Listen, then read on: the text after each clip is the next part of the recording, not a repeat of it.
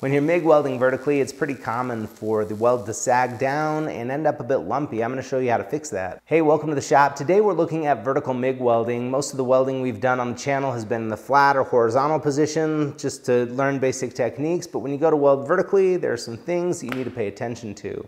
So the first thing to decide is what your progression is going to be. Are you going to travel vertically up or vertically down? We're going to do both today to show you how to do it. I'm welding on 1/8 of an inch thick material, and for me that's the threshold between vertical up and vertical down. If you're thinner than that, it's a good idea to go down so you don't burn through. Thicker than that, good idea to go up so that you actually penetrate into the material.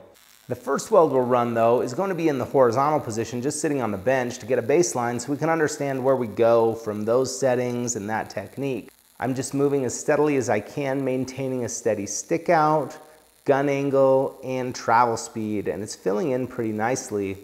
When we take a look after it's done, I got a nice smooth weld. So let's try those same settings and a very similar technique with one slight change, welding in the vertical position. I've tacked a T-joint up here to be able to weld it vertically, and I'm going to make a little dry run, make sure that I can make it all the way through the joint with my hand to prop and make sure I'm steady.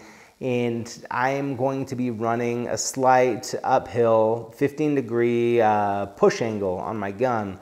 That's pretty common for vertical MIG welding, and I'm going to use that same technique throughout the video. So I'm welding vertically up here, and it seems like it's filling in, but after I run this stringer bead all the way up with those same settings that work so well in the horizontal position, we take a look at it, and it's pretty lumpy. It's really crowned up in the center, and that's really the common problem that you have when you run MIG vertically, especially vertical up. And so I'm going to show you how to correct that. The first way we're going to do it is we're going to weld downhill. I could probably get away with running those same settings, running vertically down, but I'm going to turn it down about 10%, and that's just going to keep it from running away from me.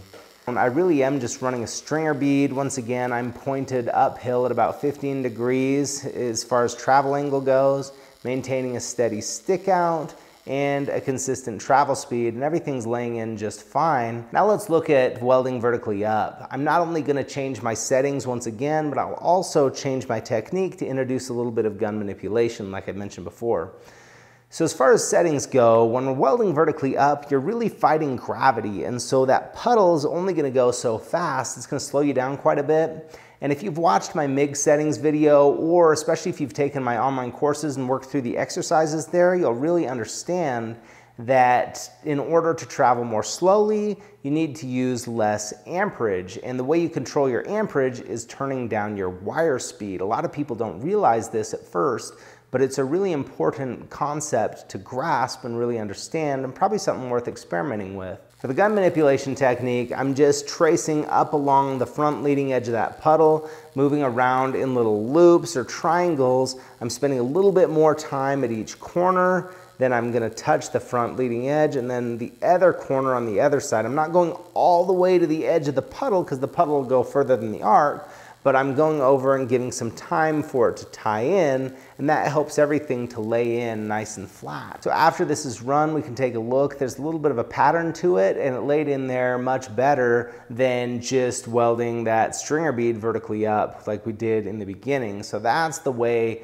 to get through a vertical up weld. So let's just summarize really quickly. On thin stuff, it's a good idea to weld vertically down so you don't melt your way through. You just turn your settings down about 10%. Run a basic stringer bead, and that's about all there is to it.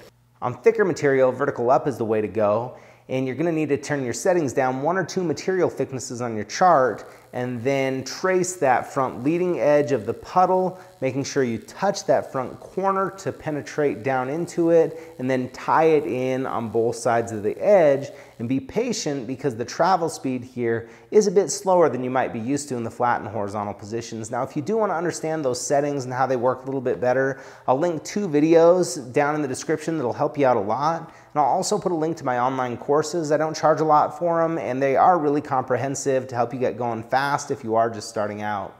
Hey, thanks so much for tuning in. Until next time, weld safe, and we'll see you then.